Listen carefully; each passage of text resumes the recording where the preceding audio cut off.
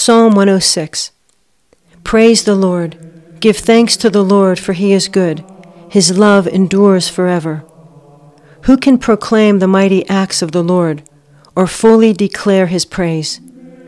Blessed are those who act justly, who always do what is right. Remember me, Lord, when you show favor to your people. Come to my aid when you save them, that I may enjoy the prosperity of your chosen ones, that I may share in the joy of your nation and join your inheritance in giving praise. We have sinned even as our ancestors did. We have done wrong and acted wickedly. When our ancestors were in Egypt, they gave no thought to your miracles. They did not remember your many kindnesses, and they rebelled by the sea, the Red Sea. Yet he saved them for his name's sake, to make his mighty power known. He rebuked the Red Sea, and it dried up. He led them through the depths as through a desert. He saved them from the hand of the foe. From the hand of the enemy he redeemed them. The waters covered their adversaries. Not one of them survived.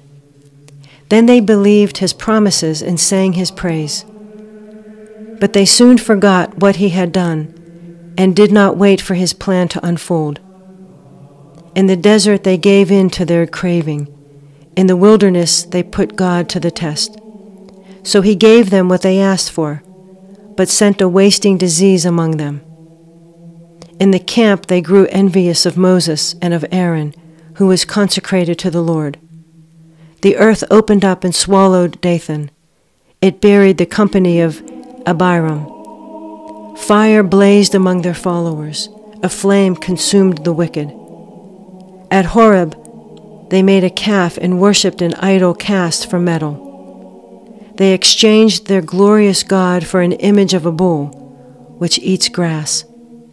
They forgot the God who saved them, who had done great things in Egypt, miracles in the land of Ham, and awesome deeds by the Red Sea.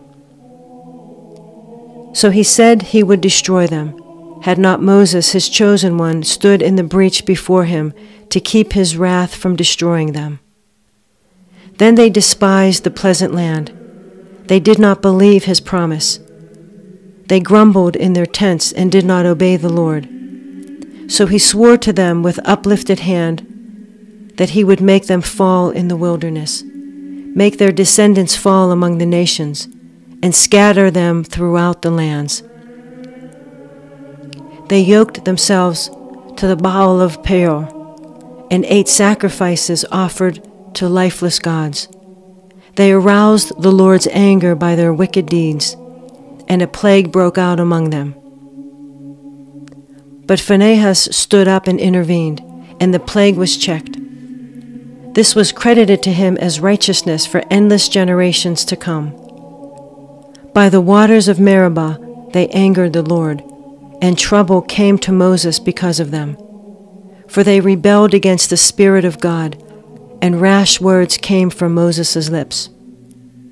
They did not destroy the peoples as the Lord had commanded them, but they mingled with the nations and adopted their customs. They worshipped their idols, which became a snare to them. They sacrificed their sons and their daughters to false gods.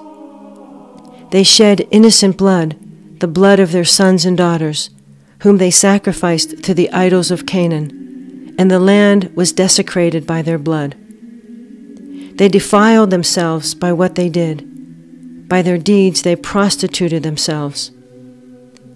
Therefore the Lord was angry with his people and abhorred his inheritance. He gave them into the hands of the nations, and their foes rolled over them. Their enemies oppressed them and subjected them to their power. Many times he delivered them, but they were bent on rebellion, and they wasted away in their sin. Yet he took note of their distress when he heard their cry. For their sake he remembered his covenant, and out of his great love he relented. He caused all who held them captive to show them mercy. Save us, Lord our God, and gather us from the nations, that we may give thanks to your holy name and glory in your praise. Praise be to the Lord, the God of Israel, from everlasting to everlasting. Let all the people say, Amen. Praise the Lord.